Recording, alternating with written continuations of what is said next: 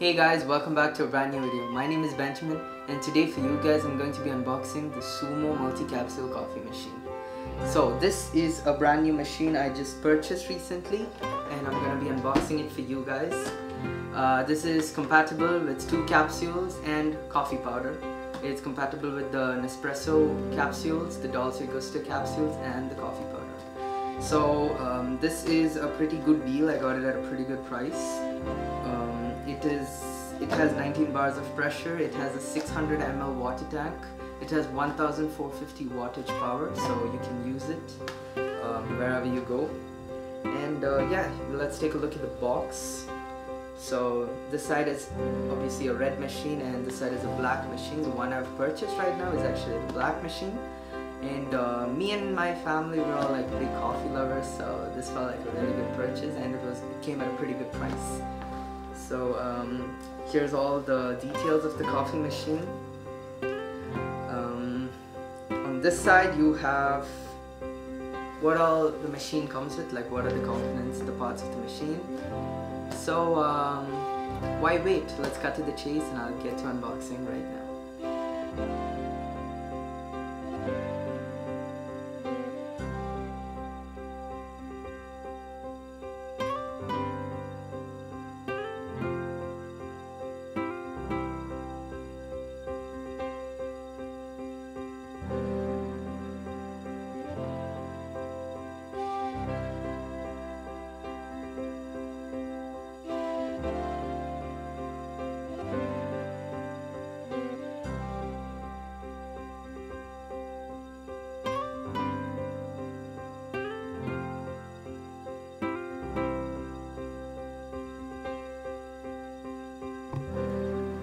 So as you guys saw from that unboxing, we have the machine, this mysterious white box and an instruction manual, and we have this to show us how we have to put the capsules in and use it for the various different types of coffee, you could say.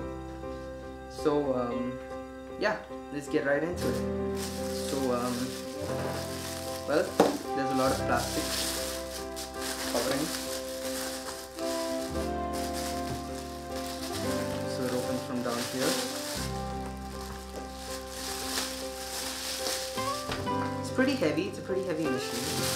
It's not light or made of like cheap plastic. It actually has some weight to it. There it is.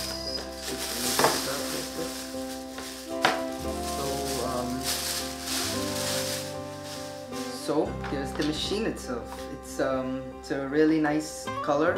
It's black and it has this really, how do you explain? It has like a sticky matte finish to it. And yeah, there's obviously a drip tray.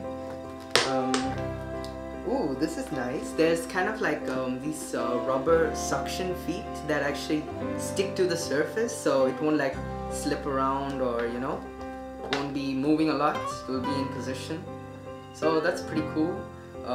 Obviously sticker, we're gonna be doing a peel, so let's do that.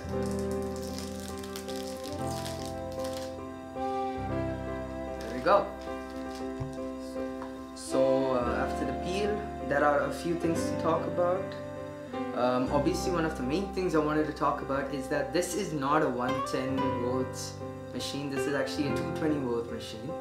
So if you are purchasing this, just make sure of the voltage as to the country you're living in, so you can make the best out of the machine. Because obviously if you put a 220 volt machine in a country where you only get 110 volts, it's not gonna work. But anyway, out of that, let's get into the machine itself. So here's the water tank. I'm guessing this is where the water flows through when you put it in. There's some stuff inside this, so we'll check that out. So next we have this curious piece of plastic. I actually didn't know what this did at the start, so I had to go through it and find out what this actually was for. And surprisingly, this has its very own little manual that tells you what it is for.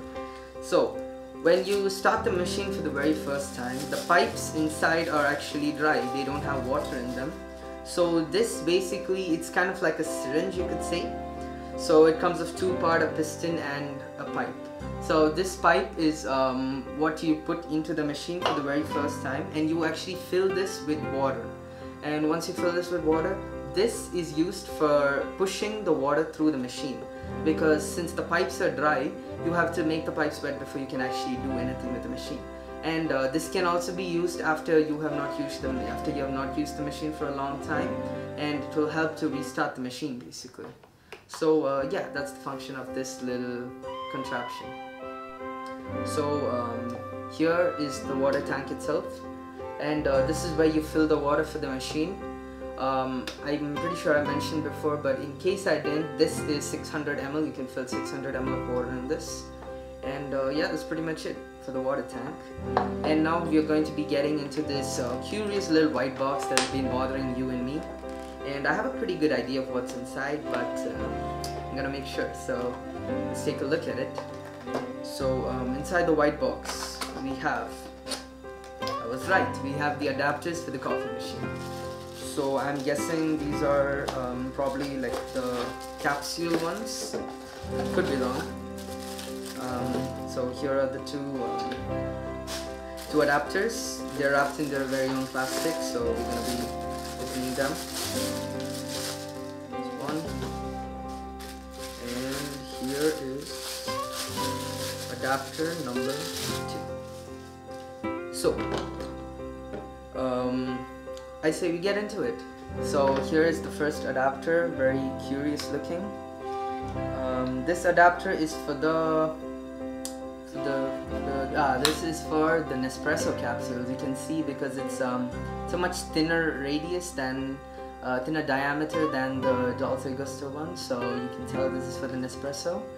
And yeah, it closes like this. So guys, here are the two adapters. This one is the Dolce Gusto one. This one has a pretty big diameter. So you know, this is the Dolce Gusto one, and this is the one for the Nespresso. And the Nespresso is it's a small capsule holder right there. It goes into this. I have an espresso capsule right here. So this actually fits right in there. And you close it this way, and it actually puts like these small holes on this, and you can use it. So this is for the Nespresso, and here I have my Dolce Gusto. I have espresso extra crema from Nescafe Dolce Gusto. So we're going to be taking one of these capsules, and yeah, right here. So this capsule actually goes in the holder. This is a very simple process. It just goes in there, finish, and you can have your very own Nescafe Dolce Gusto espresso. And yeah, pretty cool. And since I'm talking about adapters, let's talk about the one that actually came with the machine. This is the coffee powder adapter. So basically what you do is you open this little lid over here. So once you open this lid, you will be greeted with this metal plate kind of thing. It's kind of, there are fine holes in it. You won't be able to notice it from this distance, but there are actually like really fine holes in it.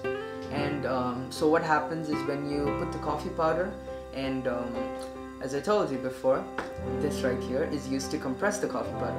So this actually goes in, it fits in like this, and you can push the coffee powder in, so it gives more, well, intensity and froth and crema.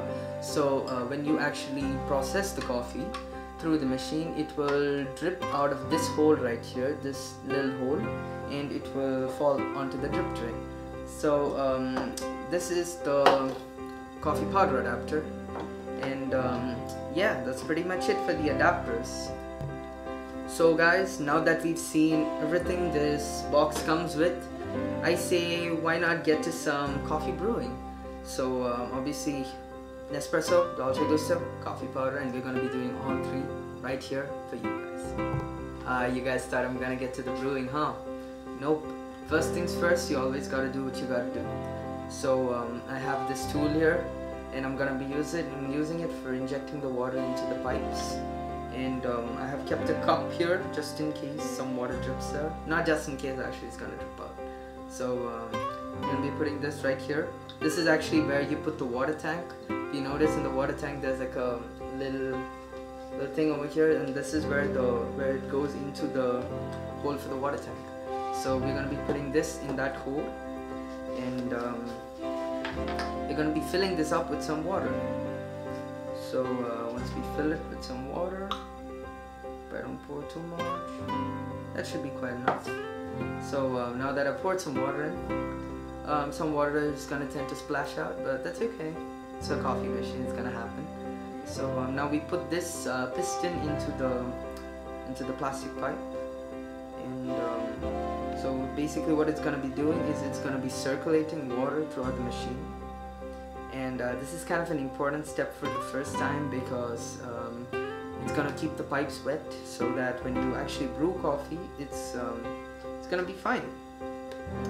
So now that I've completely put water through the pipes, we're gonna be removing this, and yeah, it's gonna work well now. So yeah, let's get into the coffee brewing, guys. So guys, I just circulated some water through the system, and the water tank. So this is gonna go right here. There's like a small cutout here. Make sure you don't put any water outside using this cutout, because this is actually where it goes onto this small hook like thing here. It goes in, and it kind of slides into place, and you will hear like a squishy click kind of thing when this nozzle goes in. So that's when you know it's fully in. And yeah, let's get to the coffee brewing. So obviously power button first. So once you turn on the power button, it's gonna be red and the sides will blink blue for approximately 45 seconds. This is to say that the water is being heated.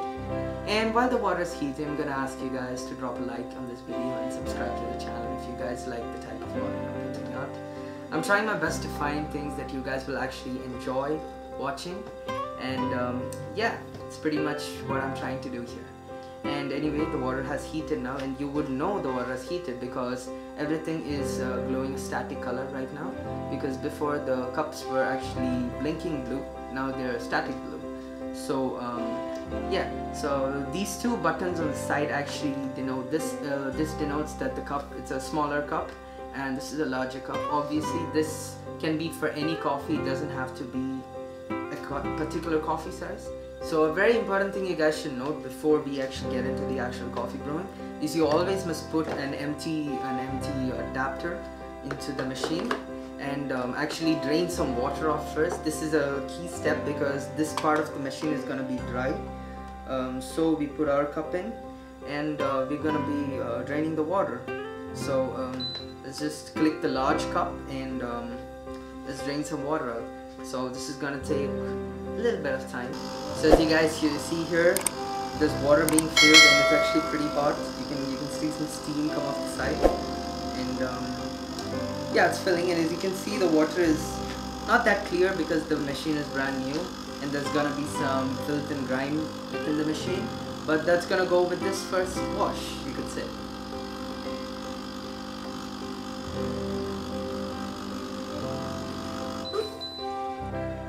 So first cup done.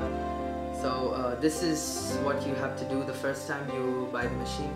Obviously you have to clear it and make sure the machine is usable. So yeah, now the only thing left to do is get into the coffee brewing. But before I do that, I'm gonna talk about this drip tray, because I'm pretty sure I didn't talk about it. So obviously 2 cup sizes means 2 different heights of drip trays. So yeah, the way you remove this is you pull up on it and you pull it out. So there's kind of like a hook on the side, you can notice over here.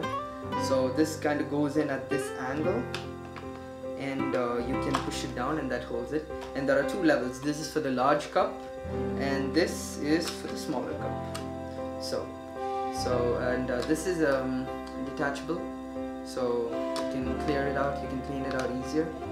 And yeah, that's pretty much it. So now the only thing left to do is get into some coffee brewing. Hey guys, this is Benjamin. I really appreciate you guys for tuning into this video, watching it throughout the end. and I really hope you guys enjoyed this video, and if you did, please consider dropping a like and subbing to the channel, as it would help me out a lot. And guys, don't forget, part 2 of the Sumo coffee maker video is coming out in 2 to 3 days, so stay tuned for that. This is Benjamin signing out. Hope you guys have a great day.